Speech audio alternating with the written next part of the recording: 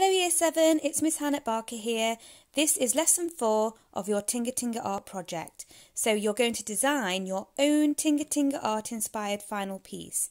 So you can do it on the sketch pad here or on a separate piece of paper. First of all, you lightly sketch out your idea. You can use whatever animal you want. I've used a peacock and I've done it using exaggerated features just like Tinga Tinga. I then start to block colour. Now you'll want to do the outlines first so it's a nice strong colour, and then you'll start to add the colour inside. Nice and bright, just like Tinga Tinga.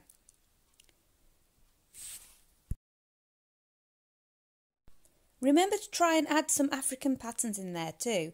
I've added them in the trunk. Now use bright colours, they don't have to be realistic. Remember, Tinga Tinga Art is often nice and bright.